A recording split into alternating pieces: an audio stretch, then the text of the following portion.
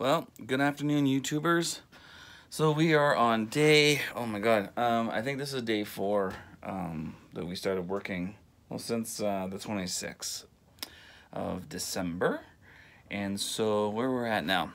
So my lovely wife, Julie, as you can see, everything is white on the paneling that was there originally. So this is first coat of primer.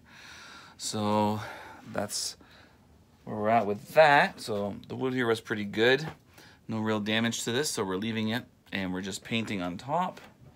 And then over here, we did the same thing.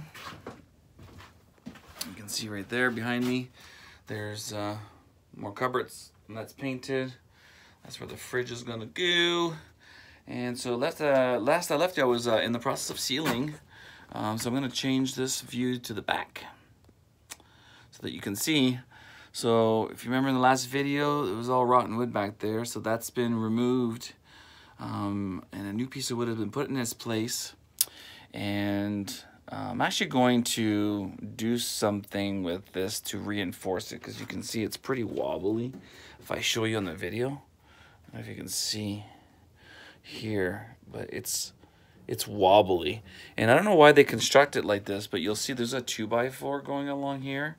And then it stops just to frame around the window, and it continues on to frame around that window, and they don't connect anything.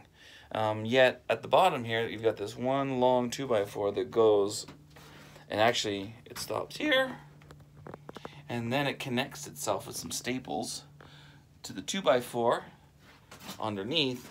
So it's not one long continuous piece. So for me, I don't know, from a construction perspective, strength-wise, it's lacking for sure. So I'm actually going to cut out the foam here. I'm going to join these two together so it's more sturdy and have less wobble. And I'm also going to, at the back on the other side, get some metal screws, probably 1-inch screws with those rubber washers, and screw from the other side to make sure that the metal stays adhered to the wood framing on the inside, just to make things a little bit more solid. So kind of renovating the construction process as well. But that's it. So the ceiling, the hole that we had originally on the ceiling, I removed the old antenna that was here, and that's all been sealed. This is back in its place with the mesh.